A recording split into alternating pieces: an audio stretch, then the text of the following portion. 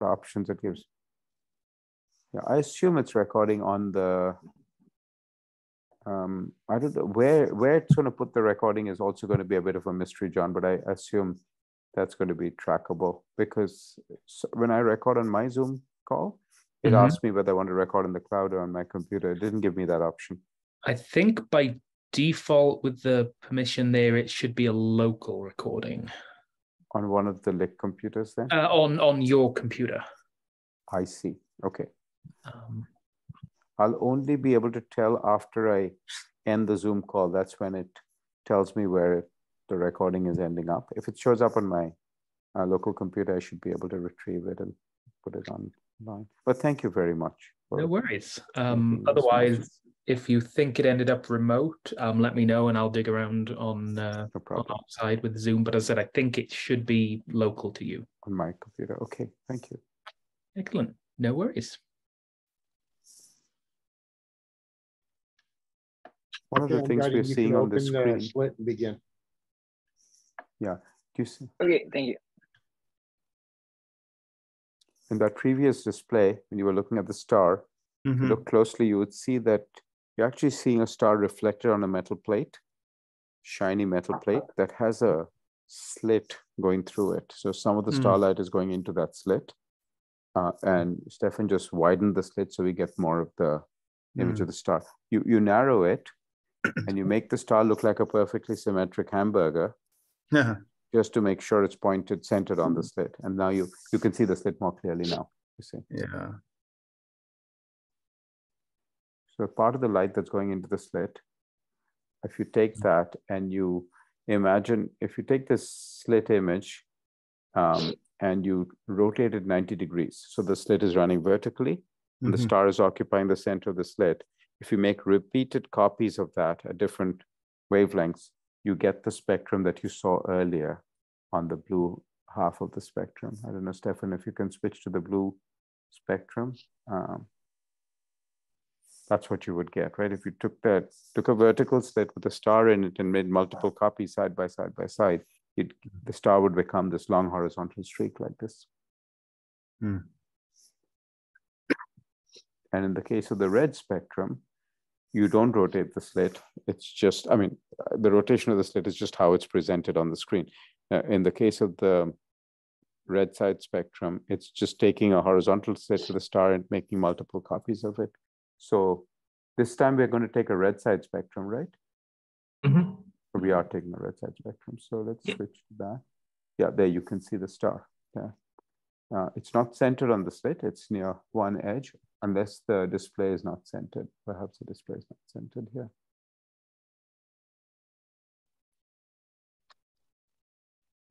Yeah, there we go. It is pretty much centered on the slit.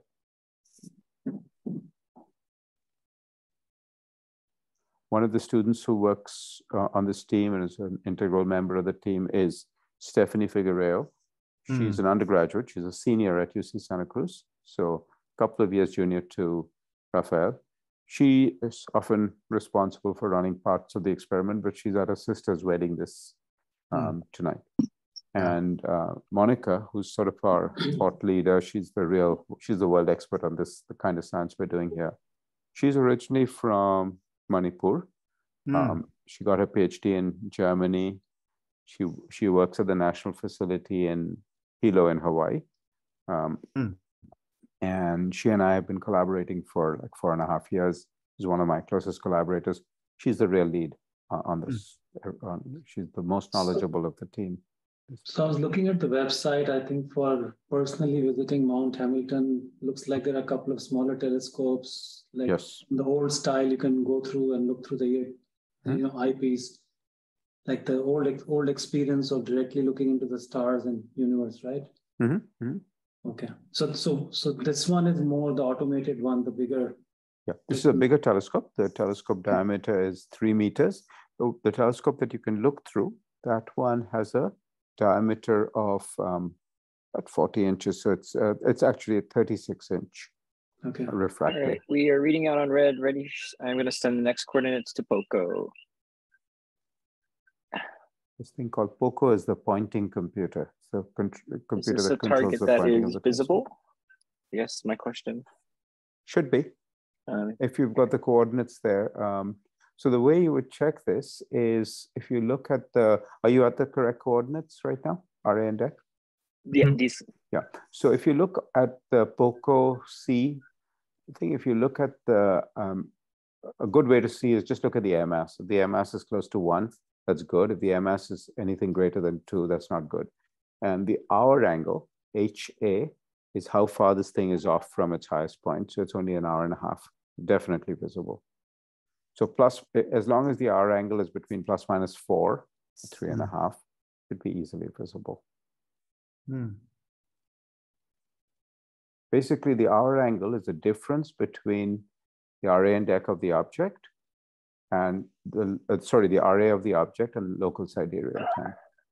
So Mohit, are you glad you didn't do this because you would have never passed? What is the password? What is the command to calculate the PA again? IDL. I thought it's called. Oh, it's PA. PA. I'm typing in the right thing. Is it IDL or the X term? I think it's an X term. It's not an IDL. Okay. I could be so backwards. There you go. So all these fancy pictures that we see coming out of Hubble and the new, so a lot of the data has to be sort of massaged and processed. Yeah, you have to process it. You have to remove the instrumental signature. Sometimes for these telescopes, you have to remove the effects of the Earth's atmosphere. For a space-based telescope, you don't have to worry about the Earth's atmosphere, but there's still reflected light from dust in the solar system, something called zodiacal light. You have to correct for that. So we're looking at HA of about 150, if I'm doing this right? It should be 129. Oh, it's right there. That's right. Yeah, or 129. They want two digits though. Oh. You see, so just Control C out of it. Just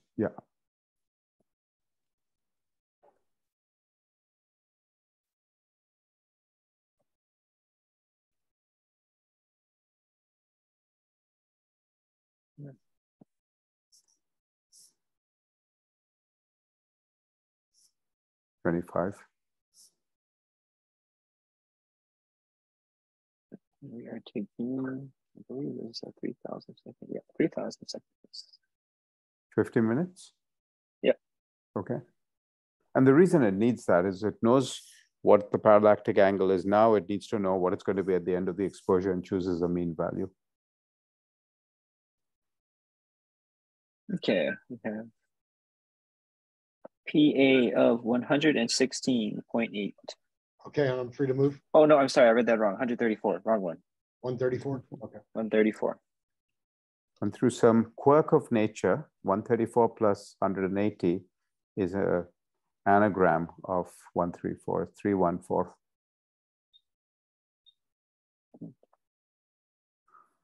Now, what they're doing now is when you look at a star through the Earth's atmosphere, unless the star is directly overhead, the Earth's atmosphere acts as a little prism and bends blue and red light by different amounts. So it creates a mini spectrum of the star. If you put the slit across that spectrum, you're either capturing blue light or red light, not all of it. So you want to align the slit along the direction in which the Earth's atmosphere is creating this little spectrum. So if you want to capture all of the light of the star, you want to align the slit. That angle is called the parallactic angle. And that's what he's, that's what. So just like in the landmass, you have a GPS coordinate, right? So if you know the GPS coordinate, you can reach there. Yeah. So whoever discovers the star in Europe, Asia, or US, they assign, I guess, an address to it.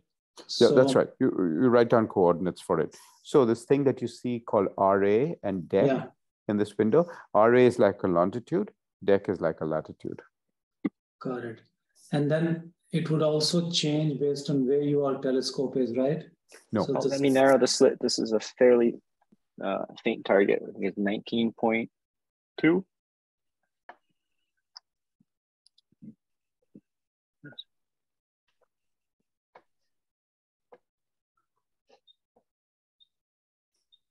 I'll come back to your question in a minute. Sure.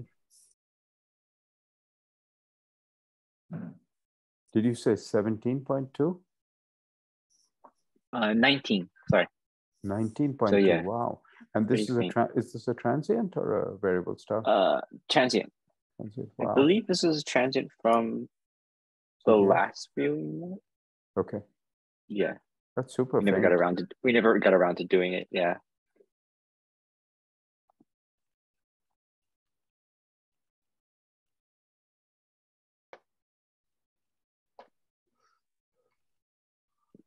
Yeah, if we don't see anything, it's possible it's no longer there and we can move on to another object. Okay. Which screen are you looking at? The guider, I assume, right? Oh, yes. Sorry. It's okay. Go back and forth. That's okay. No worries. So have you looked at this specific star before? We have, but the kind of object we're looking at is something called a transient, in that it was very bright, suddenly appeared, it was very bright, and it's been fading since. And we observed it before, but by now it may have faded enough that we can't see it. And why does that happen? Often these are mini explosions. Oh, okay. So it's the death of a star, not a... It may not be a death. It may not be a death. It's often most of the transients we see are things called novae, where two stars are in a sort of binary orbit around each other, and material from one star gets dumped onto the second star. There's sort of detonation on the surface, not violent enough to destroy the star, but enough to make it brighten and fade. I see. You can see this is brightness as a function of time for this object. Okay, I'm guiding. You can open the slit and begin. So you did find the object after all. Was this a different transient?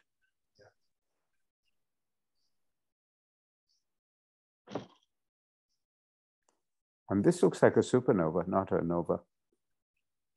It's one of these optical rebrightening of the supernova, right? Are you doing 3 times 1,000? Yeah, we're gonna go 3,000. All right, starting exposure on red and starting exposure on blue. I don't see the number of exposures. Where is that set? We just set it for 1 right now, and then then you'll do. Assuming we find a spectra. Gotcha. Find a trace. I'll do the other 2. It's visible in the guider camera, it seems. Yeah. Definitely visible in the guider camera. Well, it was before the slit was widened. Oh yeah, sorry. I was not looking, sorry. Looking at the light curve. So this thing that has the crosshairs in the upper right, Jeff is using that to keep the telescope pointed rock solid at a particular point in the sky. Now, coming to your question, Samir, what happens is, say someone discovers a new city on Earth. You can mark its coordinates, or someone discovers a new lake or mountain. You can mark its coordinates on Earth. Everyone agrees on what its latitude and longitude are, irrespective of where you live on Earth. It's exactly the same for celestial coordinates. You find a star or galaxy, you mark its coordinates. It doesn't matter where you are on Earth. Everyone can reference the same coordinates. So it's just that depending upon where the telescope is, you'll point it in different directions. Exactly. How the telescope is oriented relative to the local vertical will depend on. It also depends on time of the night, time of year, all of those things, because the Earth is moving around the sun. Cool. And you do a reference with the North Star because of the precision of the equinoxes. Is that your cardinal point based on which you kind of do a stellar cartography? Yep, you do. And the position of the axis of the Earth is now pointed towards Polaris, but it's not always been pointed towards Polaris because the Earth's axis is doing a slow wobble. Yeah. And that's why in every coordinate system, you see these RA and DEC are referencing the year 2000.0. In other words, it's referring to a coordinate system that corresponds to that north. Got it. Yeah. And 22 years later, that has changed. Yeah. So that's why the equinox is important, because we live on a planet whose axis is actually wobbling. On a 26,000-year time scale, it's sweeping out a large cone. 26,000 years, isn't it? Is the one? Years, yeah. It sweeps out a cone in 26,000 years. It's like if you have a spinning top and you give it a little bit of a wobble, the axis of the top can do this sort of sweep out a cone while the top is spinning rapidly. So, you know, the Earth's axis is rotated 23.5 degrees from vertical. That's the angle at which it sweeps out a cone. Yeah. It actually even does something called, that motion is called precession, like the word procession, but with a P-R-E instead of P-R-O. And then on top of that, in other words, if you think about the shape that's being mapped out, it's like a shape of an ice cream cone, right? That is being mapped out. But it's actually a corrugated cone because it's also wobbling. The angle is not always exactly 23.5. It's wobbling. Really? That motion is called nutation, N-U. Not mutation with an M, but nutation with an N. So the Earth's axis undergoes nutation on a relatively short time scale, much longer than a year, but much shorter than 26,000 years. I forget the exact nutation period, but the precession period is 26,000 years. One of the cool things about this is 26,000 years, it seems like a long time, but there's astronomical records that go back 4,000 years. Yeah. And what is really cool, I remember seeing this, one of my friends is Korean, astronomy colleagues is Korean, is based in Seoul, and he has a strong interest in the history of Korean astronomy. And there are stone rubbings on ancient observatories. Those stone rubbings, you know, what would people carve on the side of the observatory? What they saw in the sky, pattern of stars in the sky. So the first thing you can see is the shape of the Big Dipper is different. Yeah. Because 3,000 years ago, those stars are not physically connected to each other. They're moving at different speeds. So the shape was slightly different back then. And from that, you can actually tell how old the stone rubbing is. Second thing is when you draw star charts today, you'll see circles drawn centered on the pole star. In that map, people had drawn circles, but they were centered on a different point. Because the Earth's axis was pointed somewhere else. Yeah. And from these things, this is a beautiful intersection of cosmic history with human history. You can actually tell. So can I ask a very basic question, guys? It's bothered me for a long time. So when you see that, you know, you say that the light has come to us, say, 10 billion light years ago, right? But so you can say that this is, it's taken that much time to get to us, right? But if you look at the expansion of the universe 10 billion light years ago, we must have been so much closer to that object from where the light is emanating, right? Because, so how is that, how does that correlate? How is it that if it's moved 10 billion light years, but at that time we might have been 2 billion light years away from that object? Yeah, so the thing is, what's an easy way to think about this? Okay, best to think about the universe as the expansion of space itself. So during the time that light from a distant object, let's say the light from Andromeda, has come to us in not 2.5 billion, but 2.5 million years. Now, during that time, the universe is hardly expanded, right? Because it's a blink of an eye compared to the 14 billion years that the universe is expanding. So let's consider a galaxy that's 10 billion light years away. Yeah. Okay. So light has taken 10 billion years to reach us. Right? Okay. Now, during those 10 billion years, space itself has expanded. So while light has been traveling, you can think of light as a wave from photons, and you know this wavelength of the photon and the color of the light. During its travel time, space itself has expanded, so that stretches out the wavelengths by a certain factor. The longer it's been traveling, the more stretching there's been. And this is how one figures out how long the light has been traveling, because it's the factor you get to directly see the factor by which the universe is expanded between light leaving its source and reaching us.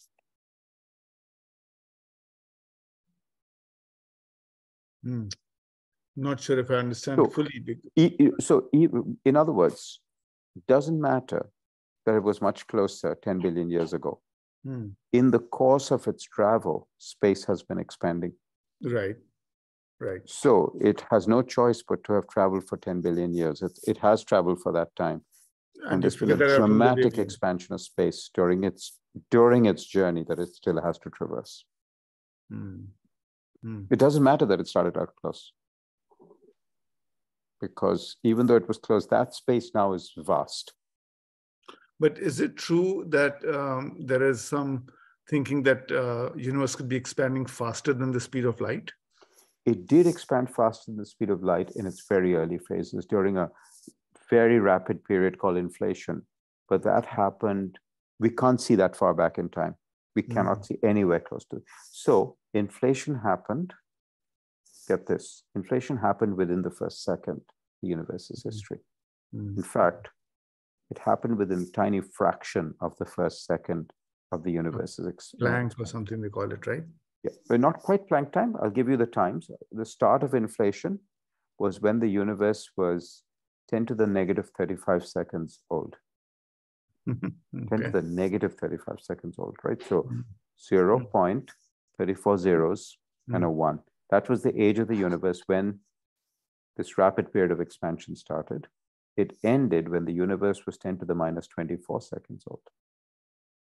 Wow. So we're talking about a very, very early history. How far back can we look? We can look up to a point when the universe was transparent. I mean, universe went from opaque to transparent at some point. It was opaque early on. I can explain why. It was completely opaque. Light could not travel freely through the universe. Just like light cannot travel through a star because it's dense and it's got electrons that it bounces off. The universe was full of plasma. It was very dense in its early history, so that light could not travel freely. So there could be no astronomy at that time, right? There was no living things at that time, but anyway, the universe was opaque until it was 380,000 years old. 380,000 years old. And inflation happened well within the first second. But isn't it expanding at an accelerating rate? Or is that just a myth? But the rate at which it's expanding is much slower than the speed of light. Now, it is current expansion rate is much slower. So the expansion slowed down and it's expanding again. Yeah. So if you think about the expansion, it was very, very rapid for a short period. Yeah. Then since then, it dramatically came. It completely slowed. It was still expanding, but at a very slow rate, and that's been gradually speeding up over time.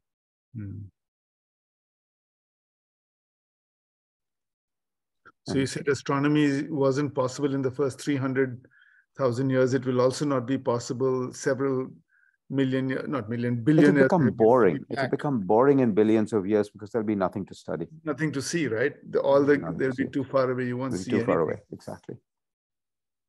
You can think of us living in a golden age, but this golden age is billions of years in length. Yeah. But again, in cosmic timeline. Exactly. Compared to a human lifetime, it's so long that it almost doesn't make sense to call it a golden age. There could be many, there probably are and have been many human civilization length species that have enjoyed this. So a more philosophical question, what do we really define as universe? Like what constitutes universe? Astronomers use a term called observable universe. Okay, and that is less abstract than the term universe. An observable universe is a part of the universe we can study today. And that is actually because it's connected to us, the observer. It's a sphere centered around us whose radius is equal to the age of the universe multiplied by the speed of light. It's a very well-defined thing. Anything that has had time to send us light during the universe's existence is part of our observable universe. Not the entire universe, the part of the universe we can observe today. So I find that to be a very useful operational definition of the universe. It has an adjective in front, but it makes it much more tangible.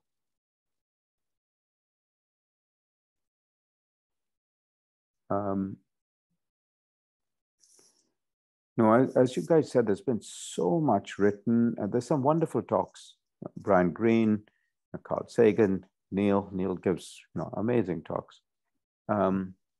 If I have created a cure for insomnia myself. If you're having trouble falling asleep, I could send you a video link of a talk on galaxies. I'll put this in the chat. It's the perfect cure for insomnia, I'm told. I'll send it to you. But also, we can look busy at work. Brian Cox does some good work as well. He's based in the UK, yes. Yes, yeah. I think his, it's called the universe. He's done his TV serial.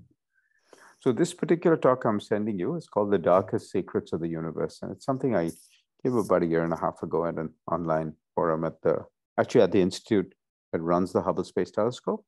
They do an in-person lecture series, but because of the pandemic, they were doing this online. But I'll put this in the chat. It's on YouTube. Okay, thank you. Sure. Thank you.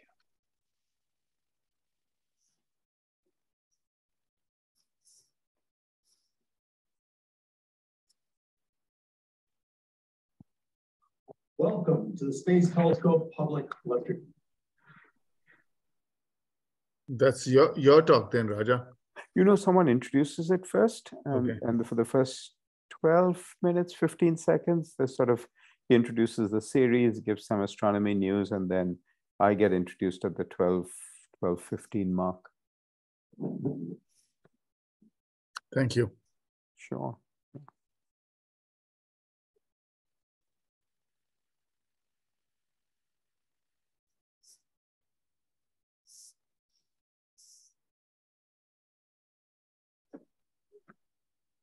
And the guy who introduces it is someone I've known for a long time, Frank Summers.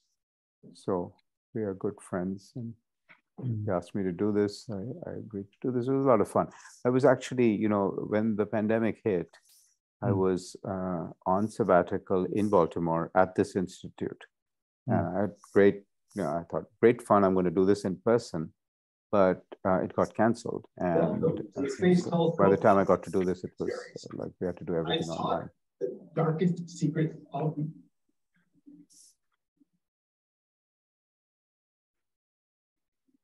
So what's going on right now? There's an exposure going on. 1,000-second exposure, so a little over 15 minutes. So we're going to take Is that one photograph? You'll get one photograph? One spectrum. Like this. And then if we see and that will tell you the composition, the whole thing of the star. Trying to understand the nature of this. Rafael and Stefan, is this a supernova that we're seeing? Because just the light curve makes it look like that. I'll be honest, I'm not super sure. I don't think this is actually a supernova. I think this is a variable star of some sort. It's not a transient?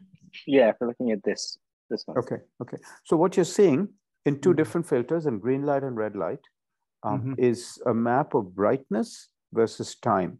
And there's time in days on the x-axis, where it says MJD, the D stands for day, modified Julian date. It's a date. So we see, every tick mark on the x-axis is 100 days, you can see, 58,600, 58,000. It's measured relative to some date. And so this thing has been going up and down in brightness. It's sort of plateaued off now. Today's date must be near the right edge of this graph. But you can see that over a period of, 58,600 to 59,900. So 1,300 days. So over a period of 4 years, this thing has been bouncing up and down in brightness. So this data across 4 years, is it crowdsourced or is it from the same telescope? It's from a particular telescope called the Zwicky Transient Factory that's owned by Caltech. These things are so faint that most amateur astronomers' telescopes are not powerful enough. Just to give you a sense of scale, this is on a magnitude system. Okay, a magnitude system meaning astronomers use an inverted logarithmic scale. So when something is 20th magnitude, it's let me explain. 0th magnitude is the brightest stars in the sky. not planets, but brightest stars in the sky are 0th magnitude. 5th magnitude stars are barely visible to the human eye. From a completely dark side, they're barely visible.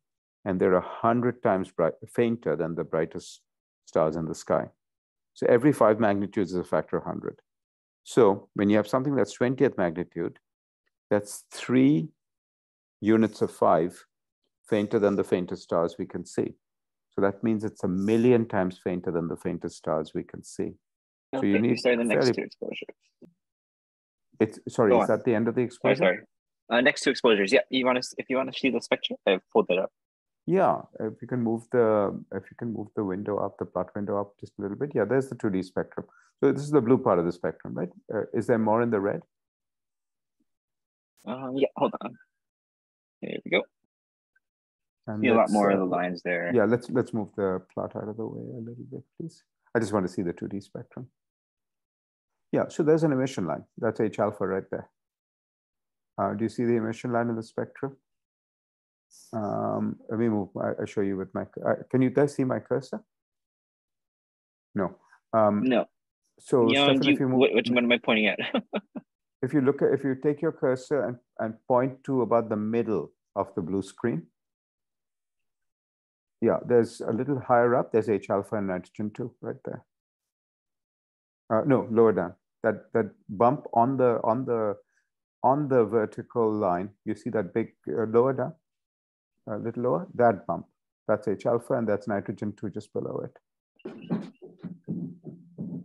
If you zoom in, if you just go into the 2D thing and zoom in, you'll be able to see it. Yeah, there you go. You can see both nitrogen 2 lines. So zoom in some more. Do you see that that's hydrogen alpha? If you move your cursor down a little bit. Oh no, sorry. Okay, there you go. So the main bump that you see there. So these long horizontal streaks are, of course, produced by the Earth's atmosphere. But that blob that you're seeing there, that's produced by electrons transitioning from level 3 to level 2 in a hydrogen atom. So I'm pretty sure what you're seeing there is H alpha. And then you see a little bump that's lower down from that. So let's see, how can we do this? Can I request screen control from you? Let me see if I can do this. I have no idea. I might be able to do this. Let me see if. Oh yeah, remote control. Give me remote control, please, for a moment. Okay, so I'm going to zoom in.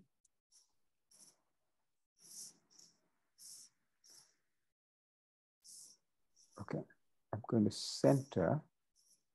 How do I center? Let me try going factor of 4. There we go. Okay, so this is H alpha right there. Can you guys see my cursor? I can see. Okay, that's H alpha. This is nitrogen 2 down here, and this is the other nitrogen 2 line. Oh, sorry. So this has the upper nitrogen 2 line has a wavelength of 6548 angstroms. This is 6563 for hydrogen alpha, and this is 6584. These are very common nebula lines. I believe this is some kind of interstellar medium. This thing looks like an optically rebrightened supernova to me. It doesn't look like a variable star. You know, Monika wrote this recent paper that we're on optical rebrightening of supernovae. I believe this is just stuff from the supernova shock wave picking, blasting into the shock front from the supernova going through the interstellar medium. I believe this is H alpha and N2. Now, there should be some sulfur 2 lines down here, but they may be lost in the mess of night sky lines. Now, I could have this identification completely wrong, entirely possible. But I'm also thinking, if we zoom out, let's just look at the full spectrum. We zoom out here. I don't think this H alpha line is at 6563. I think it is actually at a different wavelength because this is a redshifted object. If I remember correctly, this line over here is, let me see, let's go to the other window.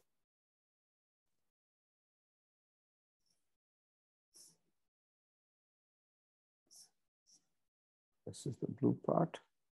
Yeah, okay. What dichroic are we using? Are we using the D55 dichroic? 57, I think. Yeah, D57. Okay. That means in the red spectrum that we were looking at, sorry, this one that we were just looking at, where is it? The second one. Second one is, okay. Yeah. In this red spectrum, the top part of the spectrum, are we seeing the full thing here? Yeah. So this top part of the spectrum is at 5,700 angstroms. And what is the bottom part of the spectrum? Do we know what the wavelength range is that's covered here? I think we got down to about 8,600 when I was doing the calibrations. Okay. So what's the halfway point between 57 and 86? Did not write it down. Hold on. 57 to 86. So that's 2,900 angstrom. So at 1450, it's about 7,150, the midpoint.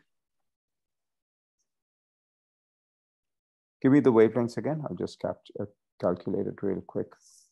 5,700 on the 5,700, D57 dichroic on the upper end. From 5,600 to 8,500. 8,500. And sorry, 5,600 to 8,500? Did you say 56? Yeah, I don't know exactly how far to the edge. No, that's close enough. Yeah. That's close enough. Close enough for government work. So it says the central part should be 7,050. Okay, I was off. Now this thing, I think I can see this emission line here, even though it's quite zoomed out. Let me see. Let's see if we can see it. I think it's right there. Yep, it's right there, right in the center of the frame, right? Right in the center. So this thing is at about 7,000 angstroms. So I think it's a redshifted supernova. It's a background supernova. It's behind M31. This is not an Andromeda target, I assume. No. Yeah, so this is a background supernova, I believe. This looks like a classic H alpha sulfur 2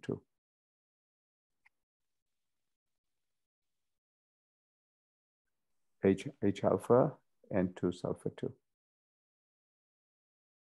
In fact, here are the wavelengths. I'll put this in the chat. I'll put the wavelengths in the chat. The rest wavelengths.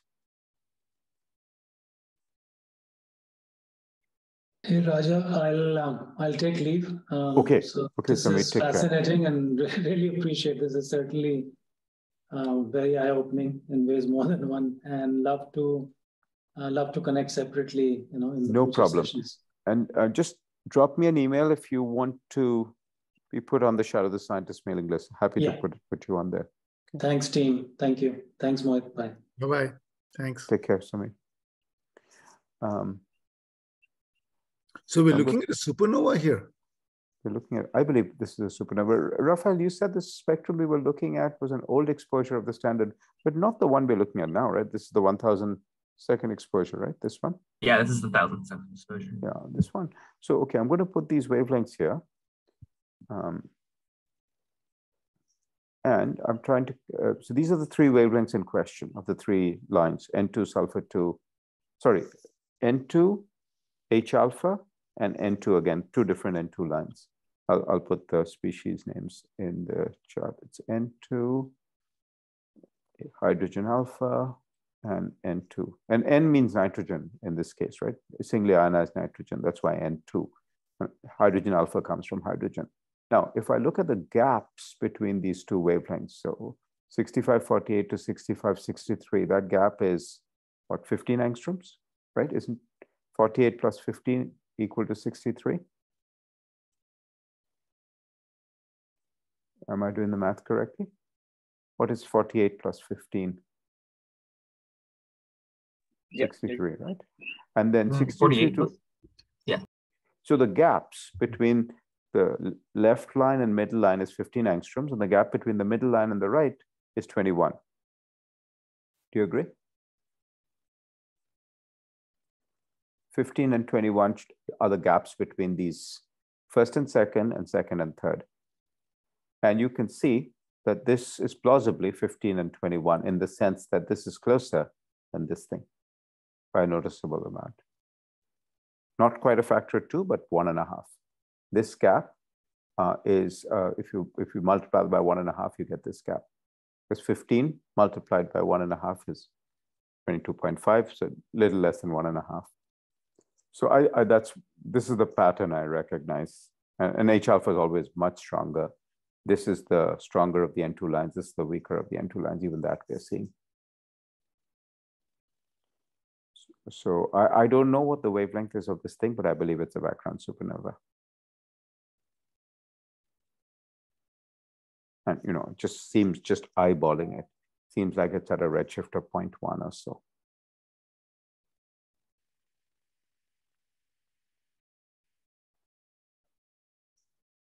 Let's look at the blue spectrum. We might see something interesting in it.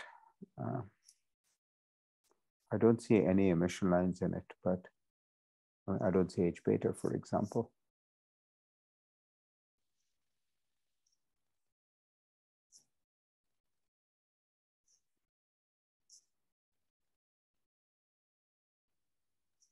That's the whole spectrum. No, I don't see any. The only thing that's this line over here, this very strong night sky line, is 5577. It's produced by oxygen in the Earth's atmosphere. You'll never guess where this line comes from. Never. This comes from city lights in San Jose. LEDs that use a blue light to shine on a phosphor. This is the glow from the phosphor. Sadly, we are seeing human imprint in the night sky. Yeah. So this is, this line is 5577 on the far right. This very strong line that my cursor is over. What did I do here? Okay. But I don't see any emission lines in this spectrum here, the blue spectrum. Just because it's too faint to see. But on the red side, we can clearly see what I believe to be. Okay, I'm willing to wager some money that this is a background supernova.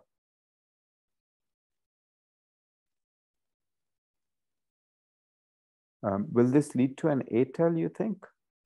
Is that what the plan would be for these transients?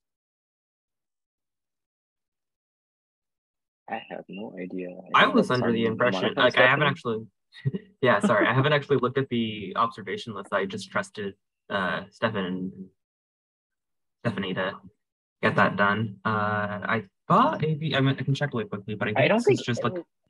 Have we observed this before? I think so. Yeah, I believe because Stephanie said she wasn't going to be here to reduce the standards tonight, that we were just going to observe all these transients that we had seen previously. Okay. Yeah. We observe a bunch of follow-ups. Yeah, so this is supposed to be a variable. I can check the what's it called? Because this clearly has emission lines. There's no question. Yeah, let's see. I'm going to relinquish remote control. How do I do that? Oh, sorry, I don't know either. I'm going to stop remote control. There you go. It's all yours. Okay, thank you. So are you able to take a vertical cut through this spectrum? Just the part that is, okay. Yeah, this was a transient that we observed September 5th, I think. Okay. Did it not have the emission lines then? September 5th I have no idea. September 5th of last year, not this year even. Yeah, it was it's on our transient observation list from a while ago. So that's pretty interesting that it's still visible and seems to be recurring, as you mentioned. That's pretty cool. Yeah, if you look at the light curve, it goes back pretty far too. Yeah, it goes back 4 years, right? The light curve goes back 4 years. Yeah. But it re-brightened about halfway into this graph, and then it sort of flattened. So when we observed it, what is the MJD today? Oh, in fact, it shows. But this graph goes from 2019, March 28th on the far left, to 2023, January 1st on the far right. So where we are is the right edge of this graph. And so this goes all the way back to 2019. So it really goes back 3.5 years. And it was very bright 3.5 years ago. But now it's, it faded, then re-brightened. So it's interesting. I don't know what it would be cool to compare it to the spectrum from a year ago. Yeah, looking at the spectrum, that I think we got that spectrum in 2021 around when it was re-brightening in that like big gap of what's it called? I see. Yeah, because I zoomed in on it and that range is about 2020, what is it, October until 2021, September. So yeah. Gotcha. Question is, did it show those emission lines then? Yeah, that is a good question. And looking at the light curve now, it does seem to be on an upward trend. So where do you see that? If you just look at the very end of the light curve, that's the last reported data points, and you like okay. You can see it's coming back up recently. It's coming back up. Yeah, I see that, but very mildly. Yeah, very, very small in comparison to its first few outbursts. I mean, the green shows an increase over the last, what is it, 20 days? 860, 880, last 20 days. It shows a sort of, yeah, the green shows a more dramatic increase than the red. So it's what are the small dots? Upper and lower limits. So we kind of ignore those. Where it wasn't measurable. Gotcha. This is all ZTF, right?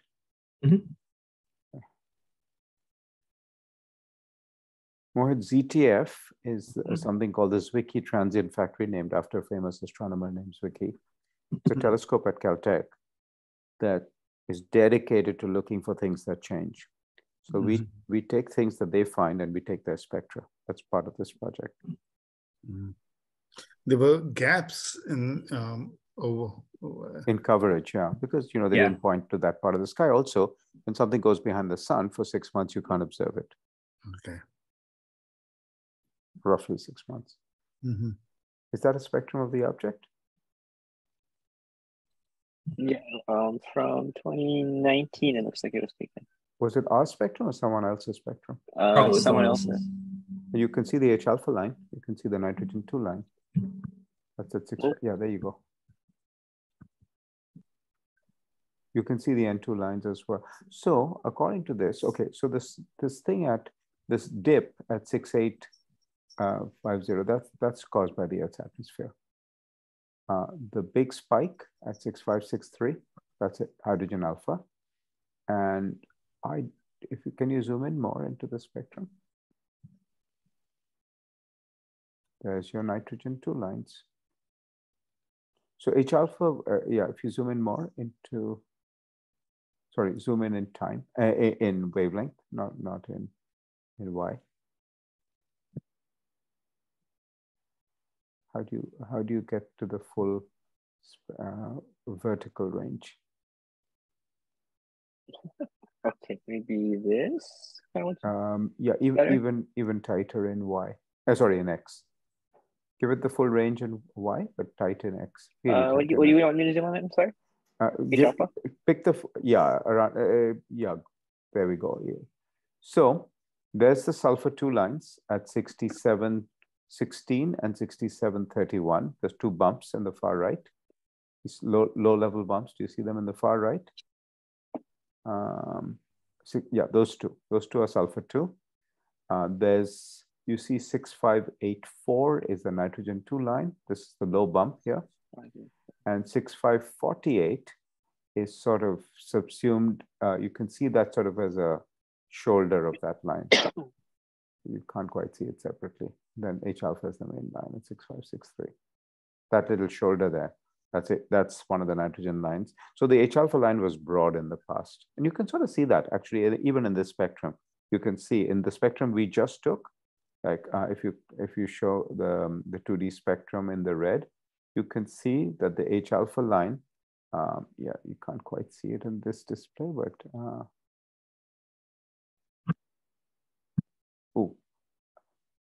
change the, you'll have to click and drag the, not that, but you'll have to click and drag the scale bar, the color bar on the far right. That one, yeah. It's wrapping around in a strange way. Yeah.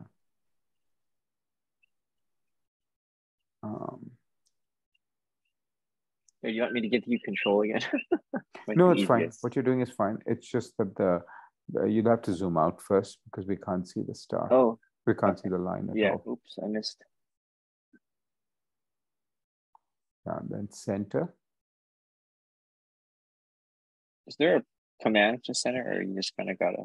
I think you'll have to just use that to center. Eyeball it. Whoop, that's the wrong way. Yeah, click further to the left. Yeah, there you go. There you go. Yeah, click it. Yeah, just drag the color bar so that you've got black at one end and white at the other, and no wrap around. Right, like that. Yeah, like that. Oh, too much. For some reason, it's doing something different from what it did before. It does not want. It does not want to be perfect. Let me just think about why it's doing that. Is this the second 1000 second exposure we're looking at? I believe so, yeah. So between the first and the second, this thing probably, it got much brighter, and I think it's because we were looking at through clouds the first time. Oh yeah, the weather is hopefully clearing. Try histogram equalization in the, where it says, yeah, in that one, HEQ in the lower, yeah, that one. That helped a little, but still, try log. Try square root. This saturation effect is still there. It's not going away. Is it oversaturated? It's not oversaturated. It's not saturated, but it's just the color bar is wrapping around. There's a way to prevent that. I've forgotten how to do that now at this display. Yeah, good idea. The last option. What happens if you press clip on there? No. But no, you might as well unclick it. I've forgotten. There's something that is causing that to wrap around, and there's a way to turn it off, and I've forgotten how.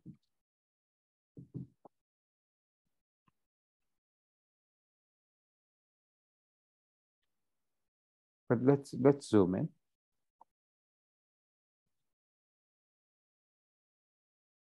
Yeah.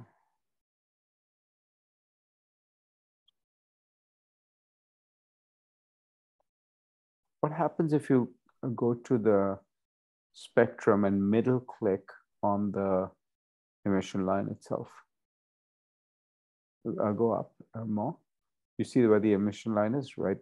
Even higher, the main blob. Yeah. Oh, what happens if you middle click on that? Does it center it? No. I think so. Doesn't center, okay. You can see it here. You can see it there, yeah. Right. So. Anyway, mysterious. This thing clearly had emission lines back in 2021 whenever that other people's spectrum you showed. When you come out, maybe after Stephanie reduces it too, it'd be easier to see. What was that, Stefan? Would it be easier to see after like Stephanie reduces it? Yeah, we should be able to see it. Yeah. Oh. Okay. And Rafael, the link you sent is the light curve link, is it? Mm-hmm. Okay. Yeah, and the Antares link that I sent should have like a bunch of other stuff in there, and so that's where Stefan got the spectrum. You can go to TNS. Gotcha. And then that's transient network service. I don't know. I can't actually remember what it stands for, but transient name server. There we go. So TNS is where people will post transients and stuff, and they'll upload some spectra. So this is the first classification report of it, and that's why Stefan has that really old spectrum. And let's sorry, if we go back to the object for a moment, because and scroll up, please. Oh, on that window. Yeah. What is S? Super luminous supernova is a type 2. Yeah, okay. So it's a supernova. And look, I guess redshift 0.1 is redshift 0.09. Not bad for an old man. Okay.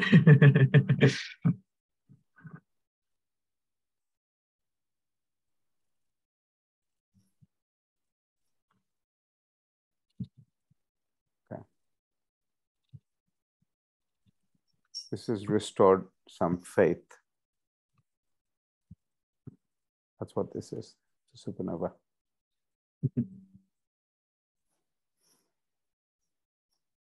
Yeah, actually all over the place it says SN. If you look at the next to the spectrum, it has SN 2019 MEH. That's how supernovae are named with letters. You know, it was discovered in 2019. And MEH, because now people go through the alphabet 3 times. There's so many supernovae discovered. You know, if you scroll down just a little bit, there you see SN 2019 MEH. That's what this object is. It was discovered in 2019, and it was supernova 2019 MEH. You can see the redshift of 0.0935.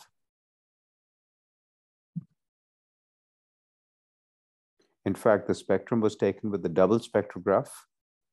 In here, these 2 spectra, the blue and red, were taken on different dates. 2019, September 22nd, 2019, July 11th. Do you see that? Sea snails and ZTF. So DBSP, Palomar 200 inch, DBSP is the double spectrograph. P200 is a Palomar 200 inch. And ZTF observed this spectrum, and the ZTF team observed the spectrum. I don't know what the sea snails team is. I don't know what LT and SPRAT are. What would LT be? Probably the name of some telescope, Leuschner telescope. I don't know. But oh, hey, I have a friend who's using Leuschner in Berkeley, right? Leuschner is at Berkeley, yeah. Yeah. I bet if you did a Google search of LT and SPRAT, it will tell you what that is.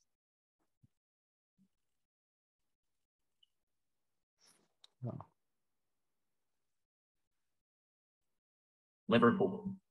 Liverpool telescope, okay, in the UK. SPRAT is spectrograph for the rapid acquisition of transients. There you go. So 2 different groups took a spectrum of this thing. But you can see the spectrum changed dramatically on the time scale of 2 months, right? Those are the dates, July 11th, September 22nd, changed dramatically. And what we are seeing now is the H-alpha line is much narrower. So it was broad early, right? July 11th, it was really broad. And then it got narrower. And now we're seeing it as even narrower because we could see the N2 lines quite distinct from the H-alpha line. And this is natural. As a supernova ages, its expansion speed slows down. So the H-alpha is no longer as wide.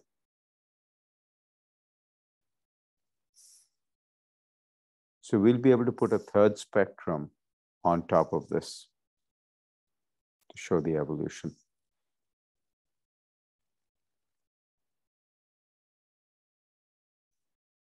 Very cool. I bet this is worth an ATEL. We should ask Monika. Mohit, ATELs are these astronomical telegrams that a rapid report tell the community we've got this, that we've got a spectrum. If they are interested, they can contact us. Wow. It's faster than a publication timescale. So it's about how bright it is. It was flatlining and then it's very bright again. There's that for the brightness, but the spectrum has evolved also.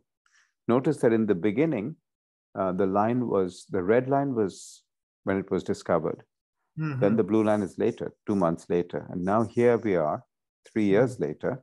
And that main peak has gotten narrower. The two nitrogen 2 lines are distinctly visible on each side of it. So everything about the spectrum, the lines were very broad early on. And what happens when something is expanding rapidly? You have Doppler shifted material, some moving away, some towards, so the lines are very broad. And so you can see that because of the broadening, you can see that the two sulfur 2 lines in the lower right, they were not visible as two distinct bumps. They were looked at one broad bump. I also noticed that everything was shifted to the left. And, there's generally, and I think that the reason for that is when this bubble is first expanding, it's also opaque, it's dense and opaque, and you preferentially see the part that's coming towards us. So it's of course blue shifted, it's shifted to the left. As the thing becomes more and more transparent, as it expands more, you can see the far side and the near side, it gets, it doesn't look preferentially moving towards us. So you can see these cool effects. Yeah. How long does a supernova last typically? No, well, if there's something called a typical supernova. There are many kinds. So they typically, it's not uncommon for them to last for weeks. But we wrote a paper recently on how supernova can re-brighten because the shock wave thing slams into its surrounding media. I think that's what we're seeing here. Because these things don't exist in isolation. They're surrounded by material. And this is not in Andromeda. This is not in the Milky Way. It's in some galaxy that's redshift of 0.1. That means the universe is expanded by a factor of 1.1 between light leaving the galaxy and us. So relatively little expansion, 10%.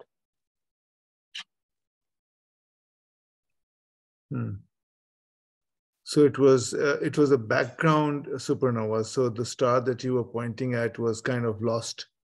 No, it was.